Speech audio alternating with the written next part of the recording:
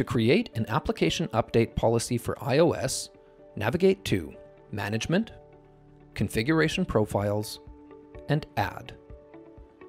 Choose the platform iOS, click Next.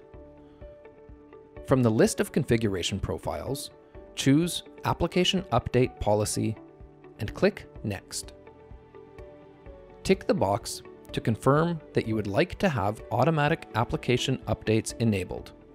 Click Next.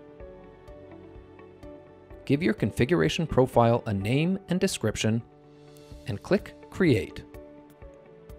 You have now successfully created an application update policy for iOS.